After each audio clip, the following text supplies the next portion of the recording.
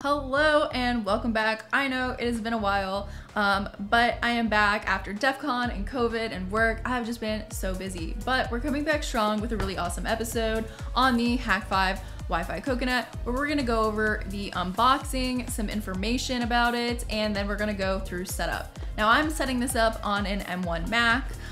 The reason that I'm doing this is because there are some additional steps that I personally had to take for the M1 Mac to make sure that the software was compatible, and I wanted to kind of put that in a video just in case anybody runs into that same issue. Now, Wi-Fi Coconut. Oh, here we go. Wi-Fi Coconut.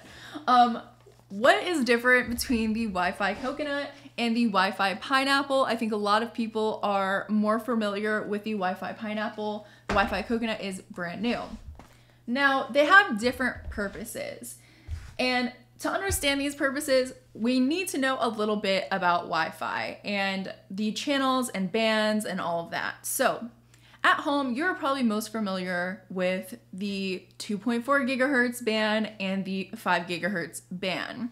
And then inside those bands, we have different channels. So the channels will range from 1 to 14, and depending on what country you're in, it will depend on which channels you're using. So in the US, we use channels 1 through 11, but other countries can use 1 through 14. If you're not in the US, it might be cool to go look up and see what channels your country uses. And because we use all these channels, we have 1 through 11, we really only use actually 3 of those channels, which would be 1, 6, and 11. The reason that we only use 3 of these channels is because the other channels interfere with each other and they overlap. So if you are sending information on channel 1 and 2, those are overlapping channels and that can cause interference. But 1, 6, and 11 do not overlap each other, and it's better to share that channel than to cause interference. Now, the Wi-Fi Coconut, it is a packet capturing, traffic capturing device, and it's going to capture traffic on all of these channels, 1 through 11. I actually don't know if it captures on 13, 12, and 14. I can't count, obviously. But we will find out because I'm pretty sure it probably does. We're not sending out any data, we are just capturing. So that is kind of the distinction with the Wi-Fi Coconut. We are not sending out any data. Now, I can already hear the comment section. So when you do a packet capture on like a regular Wi-Fi router, you're typically only capturing one at a time, and they will switch these channels very quickly to try and capture that traffic, but you can end up missing things, and that is why a device like the Wi-Fi Coconut was made, because it can capture all of those channels without needing to switch, so you're not going to be missing any data. We are going to open this. Okay, to be completely transparent, I did already open this and set it up, but I'm going to give you like the full experience, you know? You are going to probably get one of these little cards here that explains some information about the Wi-Fi Coconut and front and back here. So check that out. Make sure you read that. There's information on the back of the box as well. And a couple things that you are going to need with this is just a USB-C cable. If you need like an adapter because you don't have USB-C on your computer, make sure you have that as well, because you're going to want to connect this directly into your computer. All right. And one more thing before I forget, you're going to want to use a pretty decent USB-C cable that is able to power this device. I just stole the USB-C cable off my laptop charger, so hopefully it doesn't die during this video.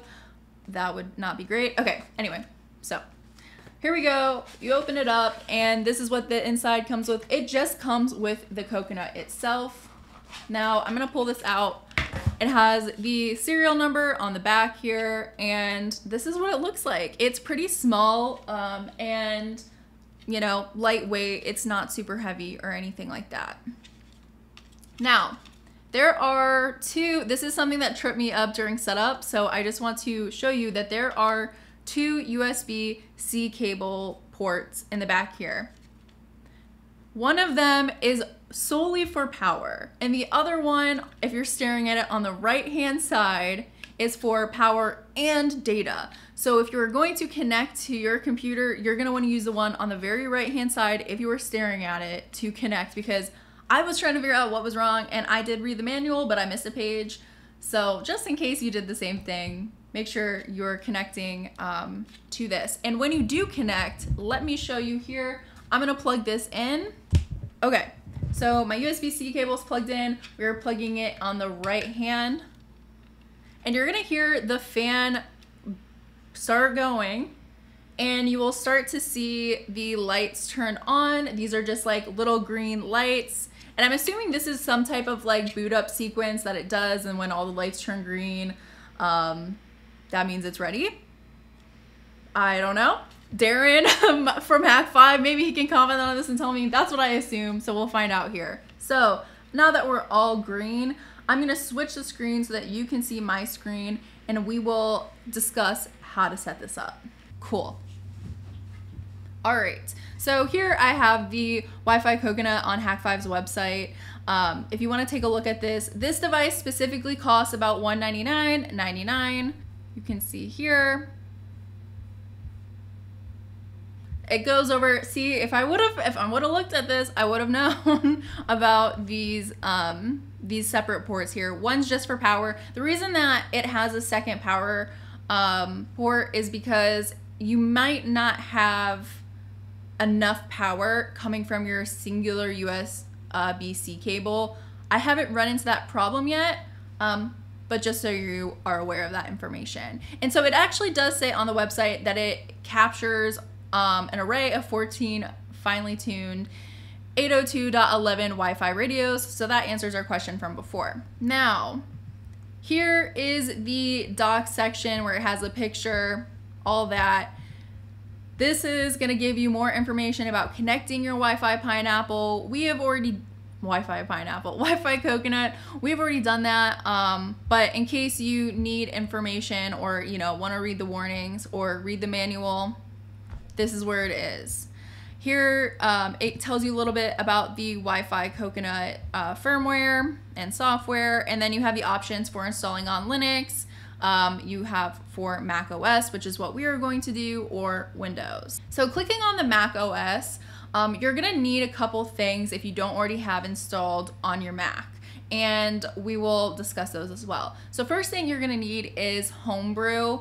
Homebrew is a package manager here, and on this Homebrew website, you can like Google Homebrew. I will link a link to this site in the description. So in case you need that, you can just paste this and go through the install here of Homebrew yourself. A lot of people, if you're familiar with working with GitHub or how to use a package manager before, Homebrew is a pretty popular and common one.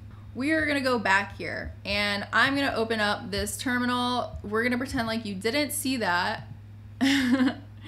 And we're gonna open up a fresh terminal here. And here we go. I'm gonna see if I can make this font a little bit bigger so that you can see it. So just hang on with me. All right, I think we're good now. So we are going to go through the process here by installing some of the tools that you're gonna need to operate the Wi-Fi Coconut.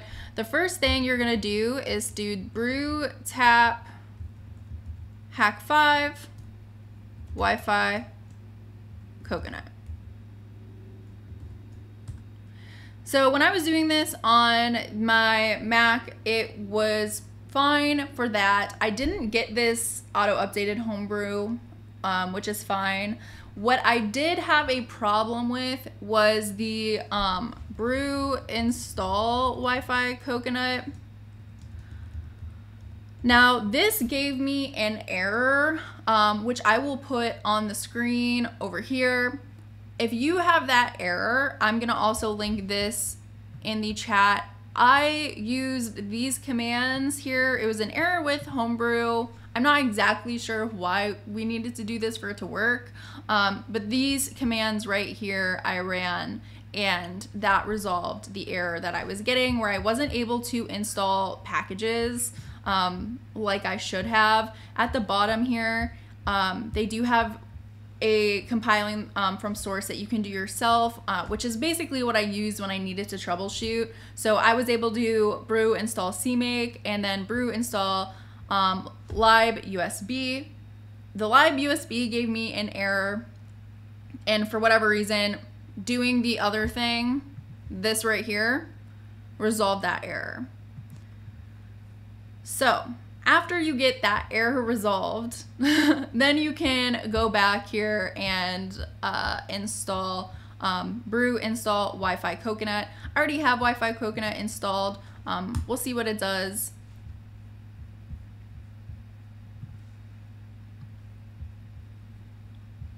All right. This is still giving me an error, but I think I still have it installed. So let's go to just check. This is an example of the installation of what it should look like. I did go through that after I had fixed the issue involving, I guess it might be something because of M1. I'm not 100% sure, but this is what I did. So this is what it'll look like when you are done, and then you can go ahead and run Wi-Fi Coconut in your terminal. Let's see if this works for me.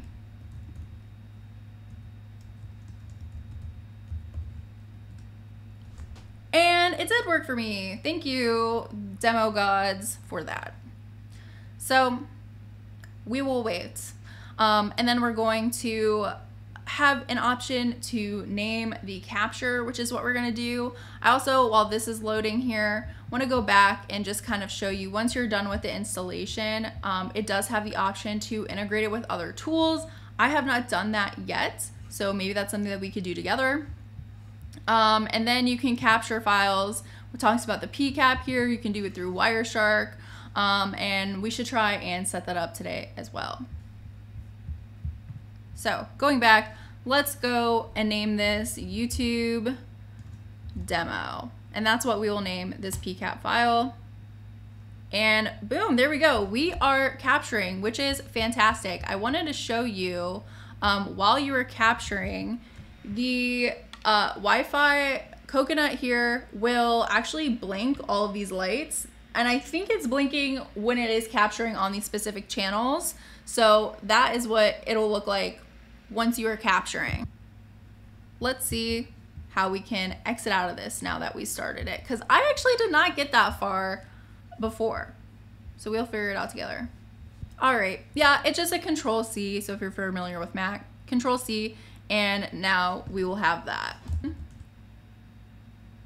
Okay, cool. So we have our PCAP file, the YouTube demo right there, which is fantastic. So now that you have that packet capture file, you can do things like open that up in Wireshark, which is what we are going to do. And then they also have Kismet. I think I'm pronouncing that right. It's a program that I'm not as familiar with. So if you want to mess around with that, or you are familiar with that program, that is also another option to do here. Okay, so I needed to install Wireshark because this is a new laptop and I had not done that yet. So shockingly, how to do that. Now what we are gonna actually try and do is export the live packets to Wireshark. And it has this command here. We're just gonna copy and paste this into the terminal and see if it works. I don't know, I have not tried this yet, so we are going to find out together.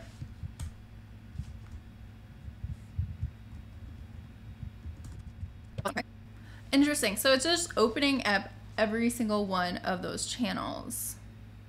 Now what? All right, hold on, let's see.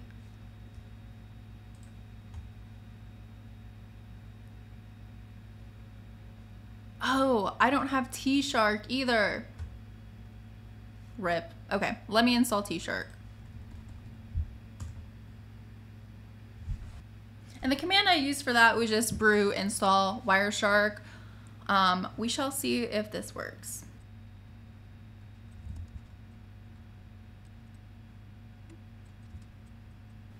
That was done. It took like a few minutes. So let's give it a try now. Oh my gosh. Okay. Yeah, that's okay. It's going very fast. Let's stop that. Oh my gosh, if I can. There we go. Control C. So we obviously have a lot going on here. All right, let's figure this out. Yeah, that's what it does basically, which honestly probably isn't super, I don't even know what the right word is.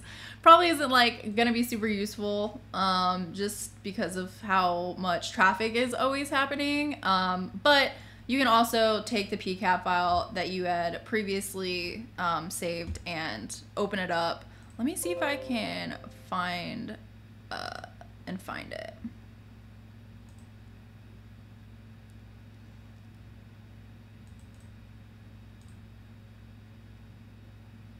All right. So we do have these two packet captures. Let's just open. And there we go. Lots of broadcasts going on. But yeah. So, like I said, there's the also option under here for Kismet, I don't know. And that is how you go ahead and install. You're gonna wanna do, like I said, Linux, Mac, OS, Windows are all possibilities here. Let me switch the screen back. And if you have questions, leave them in my comment section. Let me know what you think about the video. Always open to really good feedback if you have any. And if you want to see some videos about Wi-Fi Pineapple, let me know. I'll be happy to make those videos too. Thanks for sticking around, and hopefully you enjoyed learning about the Wi-Fi Coconut. All right, bye everybody.